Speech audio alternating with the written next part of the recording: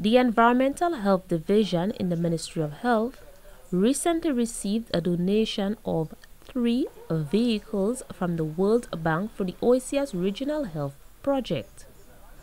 Monitoring and Evaluation Specialist for the Health System Strengthening Project, Ira Isaac, says a donation of this type is very important as it will assist in strengthening the operations of the unit and also enhance the lives of St. Lucians. The initiative is to strengthen the capacity of the Environmental Health Department to respond to the needs of the nation, whether it's vector control, getting the staff where they're needed to, responding to emergencies, preparing for emergencies.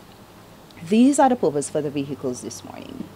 Acting Permanent Secretary in the Ministry of Health, Jenny Daniel, welcomed the donation and says it is impactful and timely, especially during this time of the COVID-19 pandemic. This donation will assist the ministry, and particularly the Environmental Health Division, with strengthening its ability, its capacity to monitor and to enforce our protocols for COVID-19, as well as any other future protocols and regulations that come about as a result of any new contagious disease, or that may cause harm to our health system.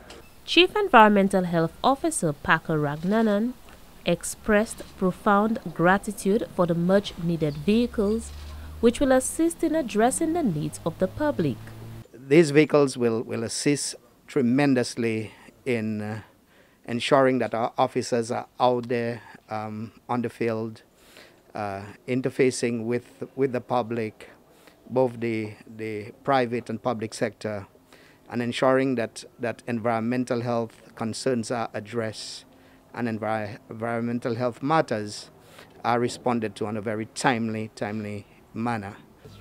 The 3 vehicles donated by the OASIA's Regional Health Project cost a total of $361,400.